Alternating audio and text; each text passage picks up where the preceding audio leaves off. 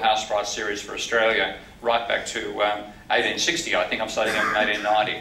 That's the American versus the Australian. We've simply had a bigger bubble, lasted longer, but it's still going in the same way. Thank you.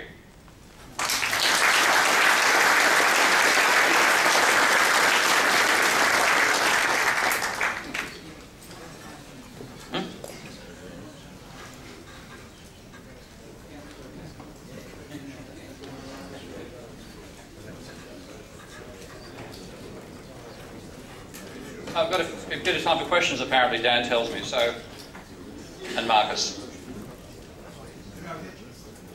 But I've got very bad hearing, by the way.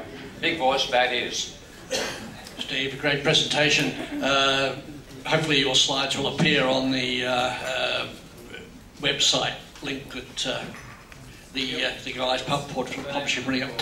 Having said that, have you any idea on the speed of the forthcoming crash decline, when it might bottom for Australian residential property prices? It depends on how fast people start reducing mortgage debt. We've still got rising mortgage debt, even though it's decelerating.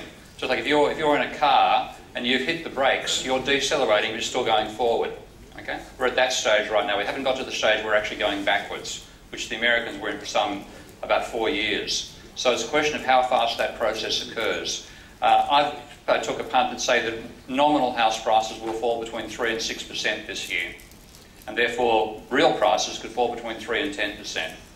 Now, in the last, from June 2010 through to December 2011, the fall in real house prices was about 9%, and the fall in nominal is about 4 and 5% in that range. So housing is always a slow-moving train wreck. Share prices could fall, as you probably all know, by 25% in one day, as they did back in '87. House prices fall more slowly, even the American ones fall more slowly than 10% per annum. But something of the order of 10% in real terms is feasible for a couple of years.